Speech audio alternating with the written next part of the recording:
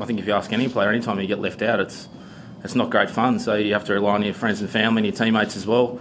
And then at the end of the day, it's up to you to bounce back. So I'm excited to be back in the group. I don't really want to talk about the past. It's about this series coming up, and good opportunity, like I said, to play against a very good opposition in their own country.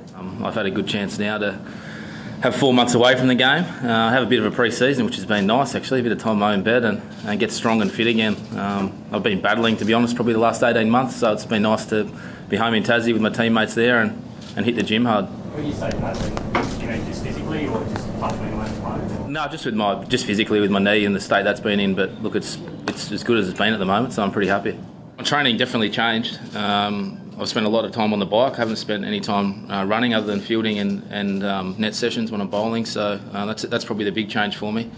And then different exercise in the gym when it comes to strength. There's exercises I can't do, but there's a lot that I still can. So it's just about being disciplined with them and training and working hard and also reflecting on aspects that you need to work on as a player, because everyone has to get better.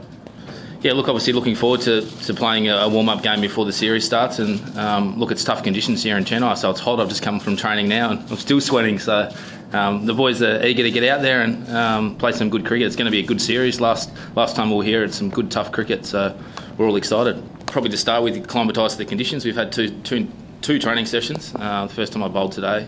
I'm looking forward to getting out there in the heat, playing well, bowling some variations and getting through the game with a solid performance.